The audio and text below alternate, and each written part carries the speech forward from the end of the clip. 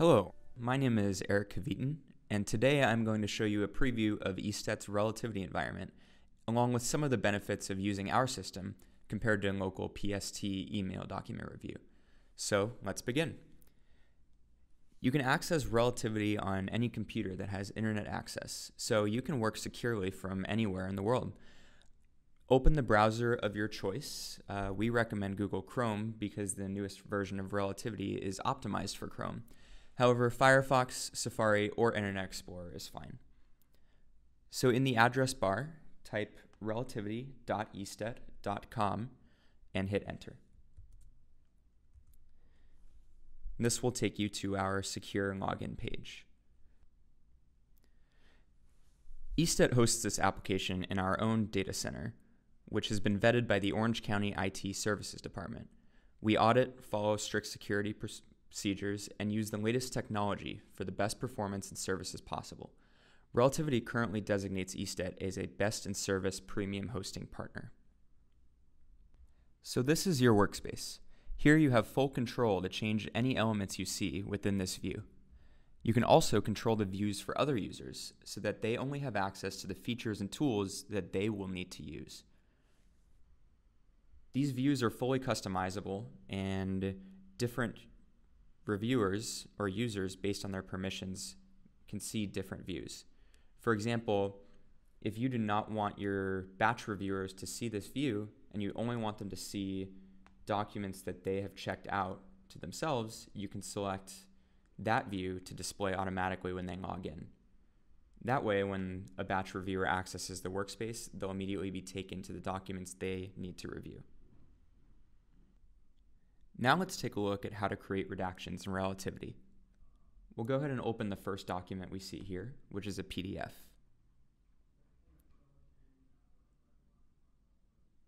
When you open the document, you'll need to make sure that the viewer is in image mode in order to redact the document. So once you press this image button, we can redact. From the Relativity toolbar, select the Redact button to open the redaction tool, and select the type of redaction you'd like to apply. You can see here you can put in a black box redaction, a cross box redaction, a text box redaction, or a white box redaction. We'll go ahead and use the black box redaction. Go ahead and find the area of the document which you'd like to redact, and click and drag the rectangle in order to cover the information you'd wish to redact.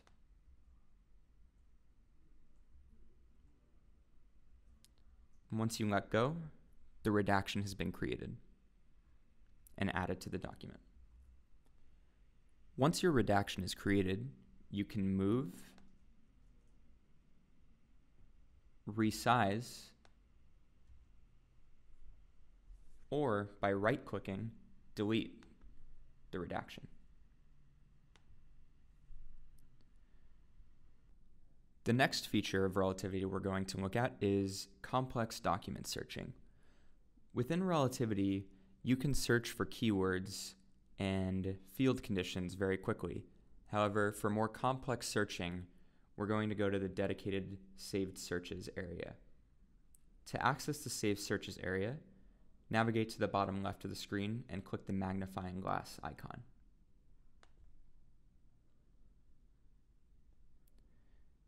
This will take you to an area of the workspace where you can create, save, or modify existing searches. In order to create a new search, go ahead and click the New Search button.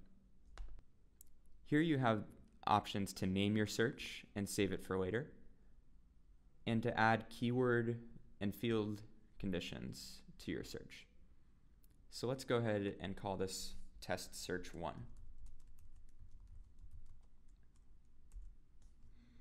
In the top left of your screen, you can choose whether this search will be viewable by you or whether the search will be public. You can also choose to include family, duplicates, or email thread groups in your results. You can select the scope of your search For example, if you'd only like to search a specific folder, you can choose to limit your search to certain areas.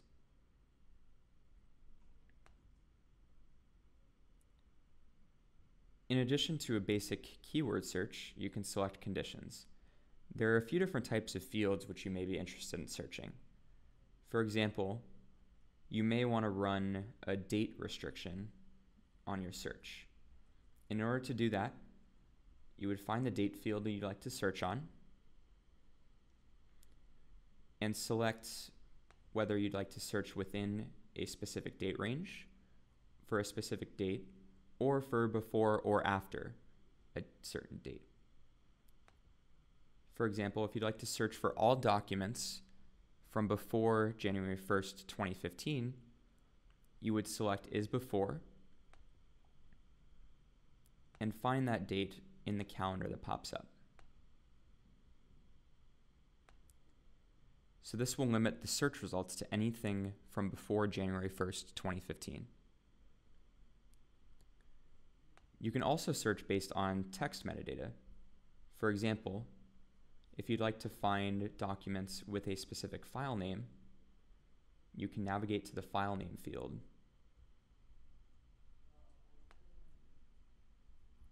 And you can search for documents with an exact file name or for file names similar to a certain phrase or containing a certain phrase. For example, if we'd like to find any file which has the word business in the name, we can add that condition.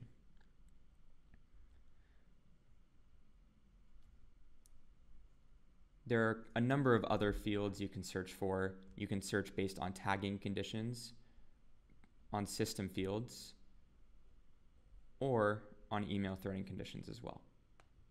For now, we'll limit it to these two conditions. You can combine these searches using the AND or button.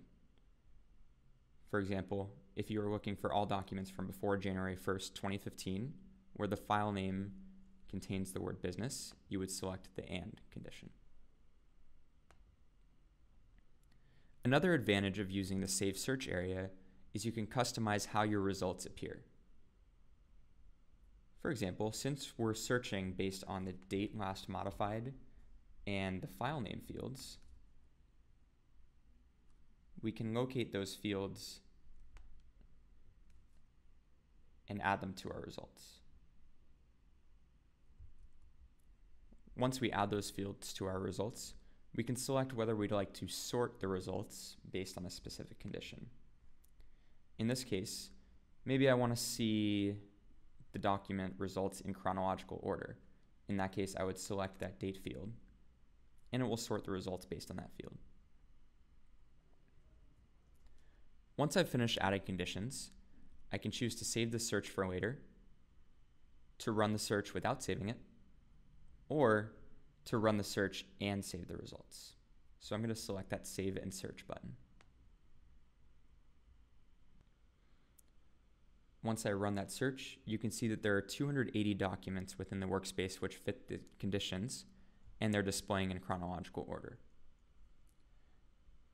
If you create a search and save it as a public search, you can share the results with any other user, and they'll be able to view the results just by looking for that search name.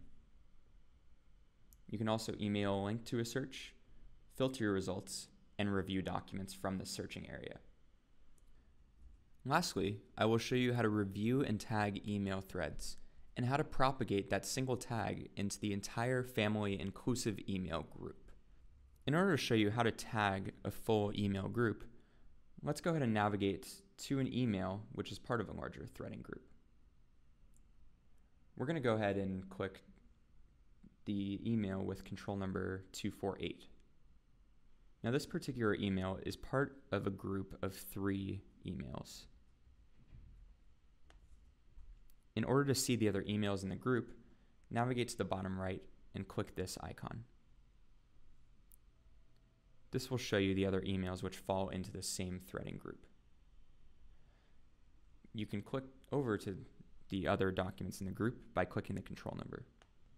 When you look at an email and decide that it may be relevant, you can edit the tagging of the document.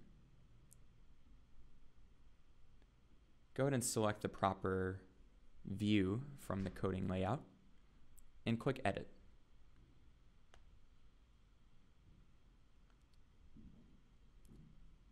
In this case, let's go ahead and apply a responsive tag to this email. Once you've tagged that responsiveness field, as well as any other fields you would like to tag within the document, go ahead and press Save.